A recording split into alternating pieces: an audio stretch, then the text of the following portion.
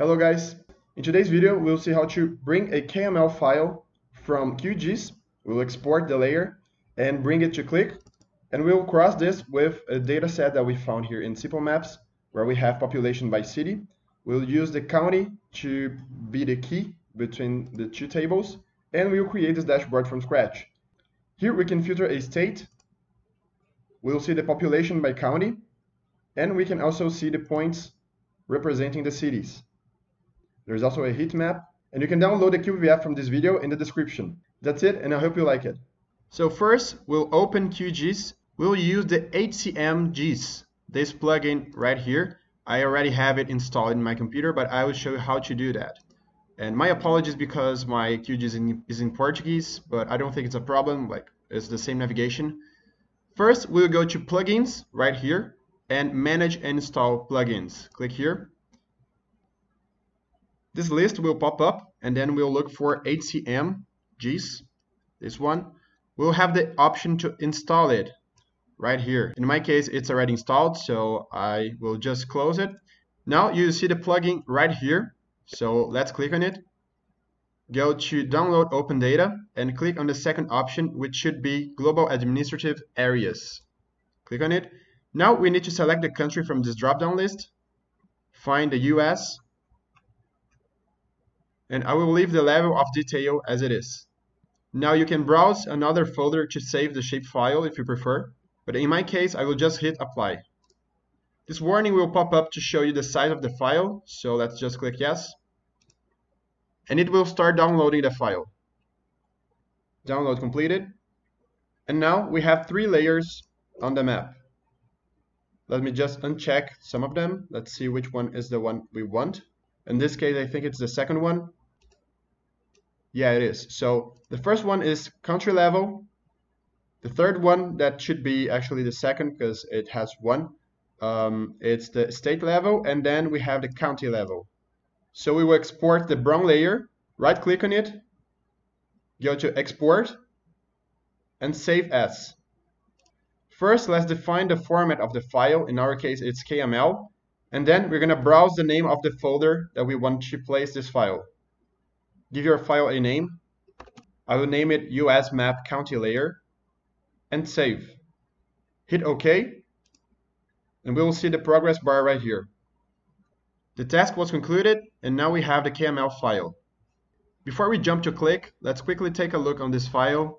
The KML is basically an XML with geographical data. So we have the columns, and it's all structured. As we can see here, we have some columns, and the name 1 is basically the name of the state, and name 2 is the name of the county. So just keep that in mind, and let's now load this KML in our Qlik.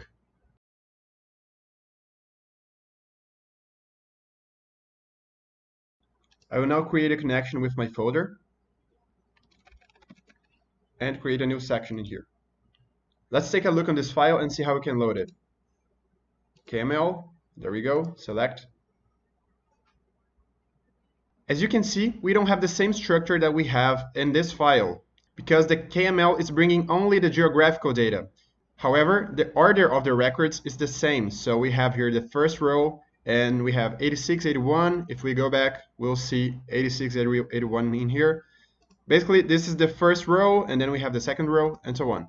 So what we're going to do, we'll load the KML, and after that, let's insert the script. We'll create a new column with the number of the row, and I'll call it row number. We'll now load the same table, but with the XML structure. So the file is now read as KML. Let's change it to XML. There are multiple tables, but we only need this one, the second one, because we can identify that name 1, this column here, this record, relates to Alabama, which is the state. So name 1 means state, and name 2 means county. So let me uncheck all the other ones. And let me just cut this part. So the columns we're going to use are the simple data table as the data that we want. First, let's create a state column. So I will call this state. And the name will be used only to restrict our table. So we're going to load this where the name is equals to the name1 term.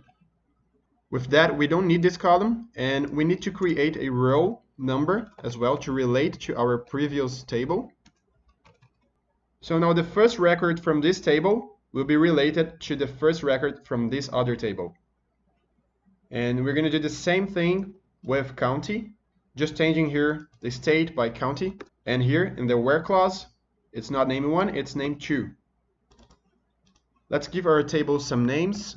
This one is the area, and we don't need these columns. State and county. First, let's just load it with the association, but after that we're going to left join the tables to create one single table to store that in a CSV file. It's important to mention that we could be using a for loop to load all these possible combinations in multiple tables and joining them automatically. But in this example, we'll only load the state and county, restricting with the where clause without variables. Let's load it. There we go, close. Now I'm going to create two filters and one map to see the counties plotted on the map.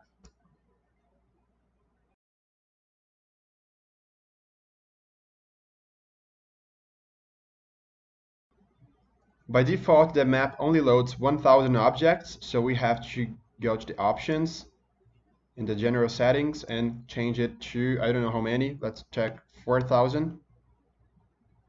Okay, it worked. Let's now change the colors using a dimension, which is state. And we can filter, for example, California. And there we go. Now, in order to improve the performance, let's create one single table with the left join and store this in a CSV file.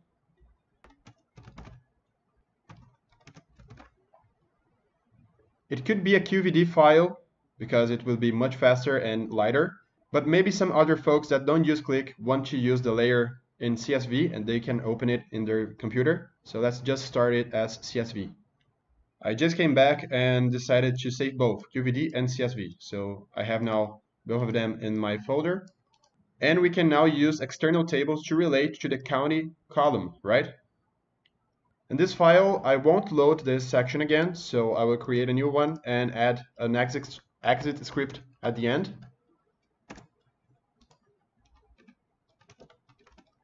And call this section store. Here I will load the table I just exported from the QVD. And I don't need the row number anymore. And now we're going to load a new table. I found this website called Simple Maps, and they have a free database in the basic settings here. I downloaded it. And we have the city, state name, county name, latitude and longitude, population, and some other information here, zip code and so on. But we can relate the state name and county name with our file and also bring the latitude and longitude from the cities. So that's what we're going to do. Let's load this table. I've added it to my folder in here. So I will bring the information, Simple Maps, US Cities, XLS. I call this table City Data, and now I will create a key to relate these two tables using the county name and the state name. I'll put both in uppercase because this will avoid case problems. Now let's load it. Before plotting the data on the map, let's create a table to see if it's aggregating correctly. Let's sum the population by city. And apparently it's working properly, so we can go back to our map. I will now add a point layer to bring the latitude and longitude from the cities. Our point will be the city, and the location will use the latitude and longitude fields. Okay, now we have the points. Let's just change the colors very quickly just to better visualize, and we'll start to customize the app. In order to save your time, I will jump to the final map and explain what I did. So this is the final result. Let me show you what we have here. First, we have a map with some layers. If I click on the state layer, it will break down in counties. And we have the options to show a point map and a heat map.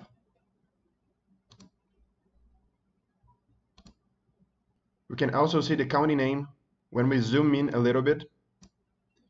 Behind that is a map with 5 layers. In order to display the layers, we are using this condition here in the layer display.